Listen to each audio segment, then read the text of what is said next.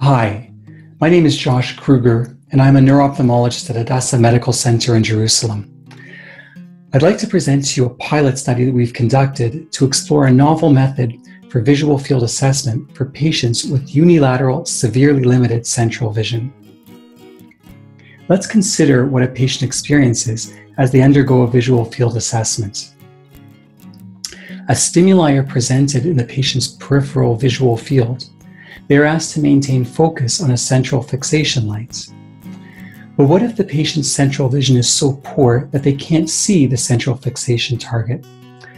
The eye will continuously drift, and this will greatly compromise the reliability of the visual field mapping. In my clinic, there are a number of patients with eyes that require continuous monitoring due to persisting conditions such as recurrent optic neuritis or an intracranial tumor that is at risk to compress the optic nerve. Unfortunately, these eyes have already lost central vision, and attempts at conventional visual field testing have been futile. Our goal is to develop a method of reliably performing a visual field test for these patients using available equipment. We hypothesize that this may be achievable with two simple modifications. First of all, rather than administering the test with a white stimulus, we can use a red stimulus, a choice already available on Humphrey analyzers for plaque 1L toxicity screening. The second modification relates to the way in which the non-tested eye is occluded.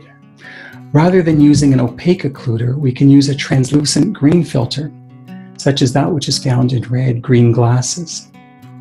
While the yellow central fixation target is visible through the green filter, the red test stimuli are completely filtered out and therefore invisible to the non-tested eye. Thus, the non-tested eye is able to fixate on the central target, but only the tested eye can appreciate the test stimuli.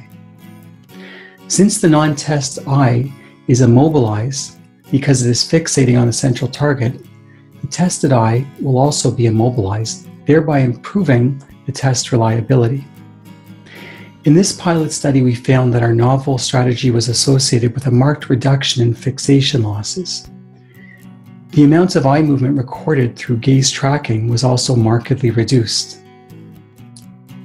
Lastly, we found that the novel method could more precisely define the location of preserved peripheral vision. We conclude that this strategy merits further exploration and development.